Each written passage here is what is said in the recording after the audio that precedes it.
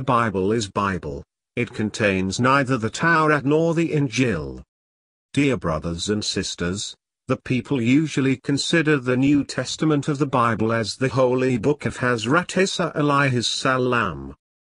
They consider the first 5 books of the Old Testament as the Torah, which the Muslims misconceive as Taowrat of Hazrat Moossa alayhis salam. But neither Torah is the Muslim Taowrat nor the Bible is the Muslim Injil. Almost all are different. The name of Allah is absent from both the books. The system of Ebadah is also different. The followers are not mentioned as Muslims. And the name of the religion mentioned in those books is not Islam.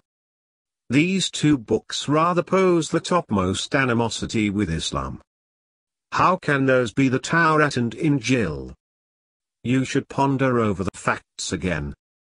Some similarities may be there in some historical facts. But the Bible is quite different from the books mentioned in the Quran as Taowrat and Injil. Allah commanded mankind to judge the Quran in the light of the knowledge imparted in the Taowrat and Injil. So, it is certain that the Quranic message is akin to the message of the Taowrat and the Injil. On the other hand, the message of the modern Bible is not only different from but also opposite to the message of the Quran. So, the Bible contains neither Taowrat nor Injil. The Bible is quite different a book. With due honor to the Bible, I want to assure you that it is not our Taowrat and Injil. Al-Quran in Surah number 48, verse number 29 clearly mentions the book of Hazrat Moossa alayhis salam as the Taowrat and the book of Hazrat Eesa alayhis salam as the Injil.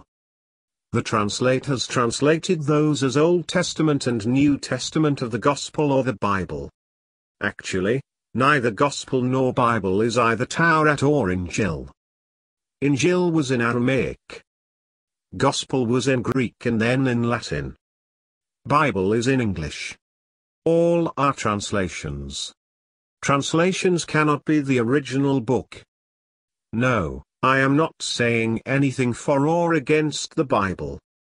What I say is that the Bible is not the same book that is mentioned in the Quran as the Injil.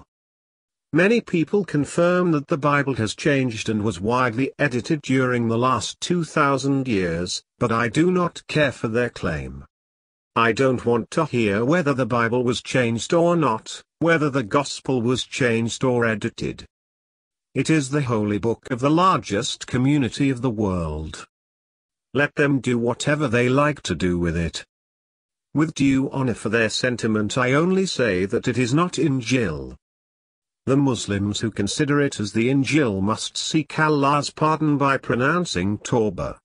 The 5 pillars of Islam were in the Injil. It has been lost with the disappearance of its prophet Hazrat Eesa alayhis salam.